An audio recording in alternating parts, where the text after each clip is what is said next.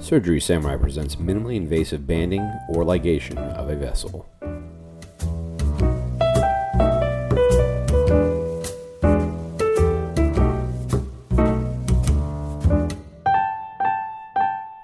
We begin the video with arguably the most important portion of the procedure, and this is bending the needle to an appropriate angle to adequately navigate the subcutaneous tissues under and across the vein that is the target collateral vessel or vessel that is being ligated.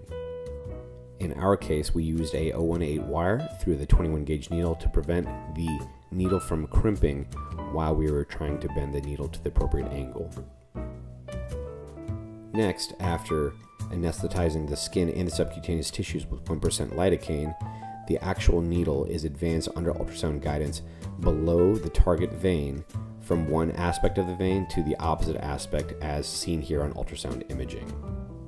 Of note, it is imperative to navigate this under ultrasound imaging so as to avoid vessel injury as you are advancing the needle.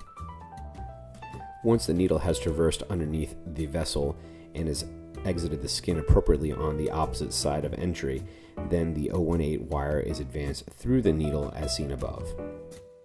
After the wire is advanced through the needle is then removed after making two small incisions at the skin entrance and exit site of the needle with an 11 blade. This is extraordinarily important as noted later on in the procedure when navigating a Kelly clamp superficial to the vessel that is being ligated or banded.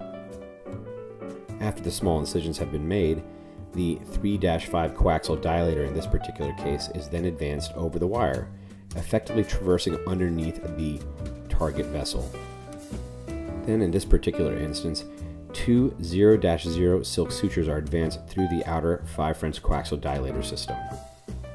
There was some difficulty with advancing the 0-0 silk suture through the coaxial system, likely because of some saline that had been used to flush the system previously, and as such the 018 wire was then used as a stiffener to then advance the 0-0 silk through the coaxial system. Two sutures are being used in this particular instance in order to effectively create a braided suture to add additional strength and integrity to the suture as it is being tied around the target vessel.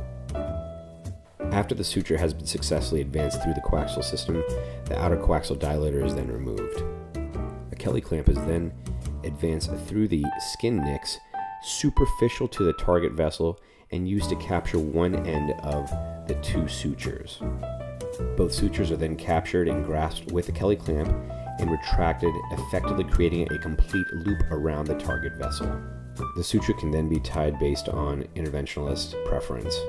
It is at this time that it is dependent on the interventionalist whether or not a spacer device of some sort, whether it be a balloon or a wire, be placed within the target vessel to create some sort of patency within the vessel as desired. The skin incisions are usually very small and can be closed adequately with either skin glue or a fluorovicryl suture. And that brings us to the conclusion of our video. Like and subscribe for more content and stay tuned.